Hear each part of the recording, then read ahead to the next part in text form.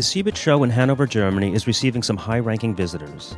Among them is German Chancellor Angela Merkel, who is taking a tour of the fair's top digital innovations and future-defining solutions. The tour starts at the Central Pavilion of partner country Switzerland, where Dr. Merkel is joined by Swiss President Johann Schneider-Ammann. We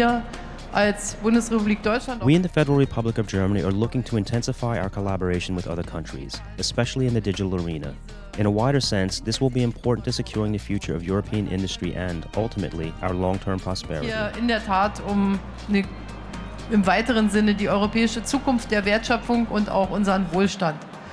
The tour takes in a variety of exhibitors, with the German Chancellor taking a keen interest in both small, visionary startups and the exhibits of large multinational corporations.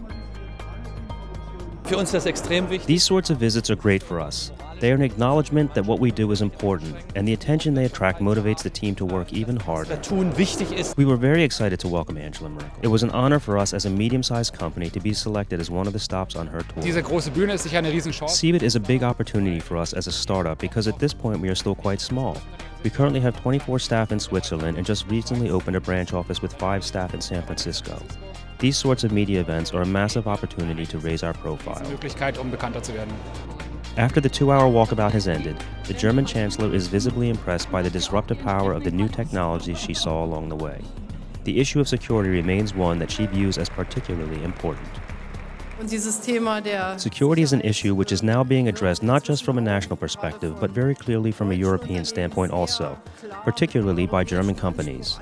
Security is a crucial part of creating trust. In that sense, this year's CeBIT is certainly offering an interesting spectrum of innovations. CeBIT hier in diesem Jahr auch wieder ein interessantes Spektrum an Neuerungen.